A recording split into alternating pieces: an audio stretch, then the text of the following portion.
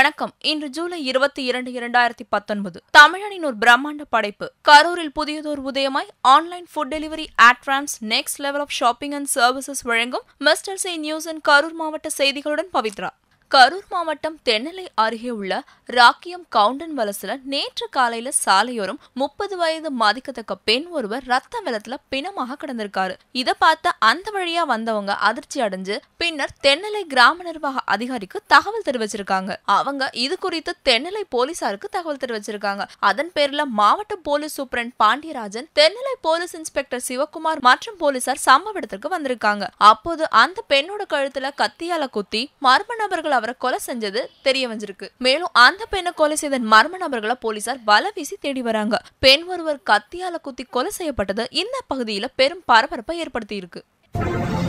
கரூர் மாவட்டம் நொய்யல் அருகே உள்ள நடையனூரை சேர்ந்தவர் கவியரசு தேங்காய் வியாபாரம் பண்ணிட்டு இருக்காரு. மனைவி யசோதா. இவங்க நாமக்கல் மாவட்டம் ரெட்டிப்பட்டியில உள்ள ஒரு அரசு உதவி பெறும் பள்ளியில ஆசிரியரா பணிபுரியுறாங்க. இந்த நிலையில கவியரசு தன்னோட குடும்பத்தோட வீட்டை பூட்டிட்டு காஞ்சிபுரத்துல உள்ள அத்திவரதரை தரிசிப்பதற்காக போயிருக்காங்க. இந்த நிலையில நேற்று முன்தினம் கவியரசின் குடோன்ல தேங்காய் மூட்டைகளை இறக்க தொழிலாளர்கள் சிலர் கவியரசுக்கு வீட்டுக்கு வந்திருக்காங்க. அப்பொழுது அவரோட வீடு உடைக்கப்பட்டிருக்கத அவங்க பாத்திருக்காங்க. இதனால அதிர்ச்சி அடைஞ்சவங்க கவியரசுக்கு போன் மூலம் தகவல் கொடுத்திருக்காங்க. இதடுத்து அவர் உடனடியா உறவினர்களுக்கும் வேலாயுதம் பாளையம் போலீசாருக்கும் தகவல் தெரிவிச்சிருக்காரு. தகவலின் பேரில் உறவினர்கள் மற்றும் போலீசார் சம்பவ இடத்திற்கு வந்து வீட்டினுள்ள சென்று பார்த்தபோது பீரோ உடைக்கப்பட்டு அதிலிருந்து 2 பவுன் தங்க சங்கிலி மற்றும் 4000 மர்ம நபர்கள் திருடி சென்று தெரிய வந்திருக்கு. இதே போல நொய்யல் அருகே நடையனூர் இளங்கோ நகரை சேர்ந்தவர் காளியம்மாள். இவர் நேற்று முன்தினம் காலை வீட்டை பூட்டிவிட்டு 100 நாள் வேலைக்கு சென்றிருக்காங்க. பின்னர் மாலையில வீடு திரும்பி இருக்காங்க. அப்போது வீட்டோட கதவு உடைக்கப்பட்டிருந்ததை பார்த்திருக்காங்க. இதனால அதிர்ச்சி அடைஞ்சவங்க வீட்டு உள்ள சென்று பார்த்திருக்காங்க. அப்போது பீரோல இருந்த 4 பவுன் தங்க சங்கிலி மற்றும் 7000 மர்ம நபர்கள் திருடி சென்றது தெரிய வந்திருக்கு. இந்த 2 சம்பவங்கள் குறித்தும் தனித்தனியாக வேலாயுதம்பாளையம் போலீஸ் நிலையத்துல புகார் கொடுக்கப்பட்டிருக்கு. இந்த பகுதியில தொடர்ந்து திருடு சம்பவங்கள் நடைபெற்று வந்துட்டு இருக்கிறதுனால பொதுமக்கள் அச்சத்துல இருக்கதா தெரிவிக்கிறாங்க. மேலும் போலீசார் ரோந்து பணியை தீவிரப்படுத்த வேண்டும்னு பொதுமக்கள் கோரிக்கை விடுத்திருக்காங்க.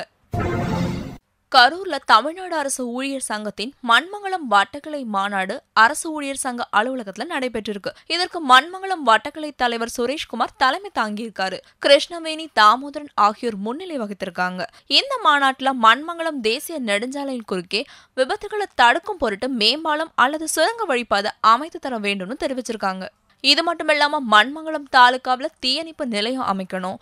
மண்மங்கலம் அரசு மருத்துவமனைக்கு நோயாளிகளோட எண்ணிக்கைக்கு ஏற்ப மருந்துகள் பெறுவதற்கு நிதி ஒதுக்கீடு செய்து தரணும். மண்மங்கலம் தாலுகாவில பழுதடைந்த சத்துணவு கூடங்களை சரி செய்யணும். மண்மங்கலம் வட்டாட்சியர் அலுவலகத்திற்கு மக்கள் சிரமமின்றி வந்து செல்லும் வகையில பேருந்து நிறுத்தம் ஏற்படுத்தி கொடுக்கணும்னு நிறைய கோரிக்கைகளை முன் வச்சிருக்காங்க.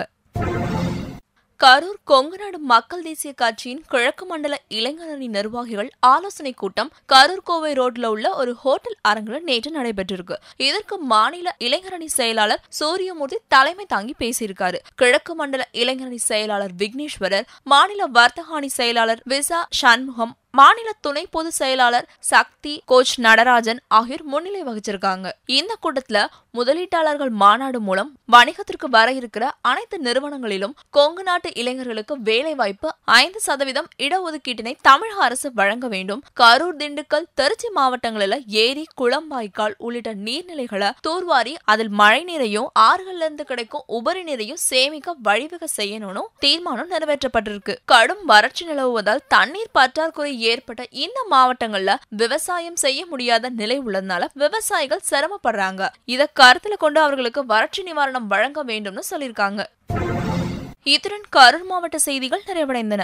மேலும் செய்திகளை உடனுக்குடன் தெரிந்து கொள்ள www.mrchnews.com எங்க இணையதளத்தை பார்வையிடுங்க.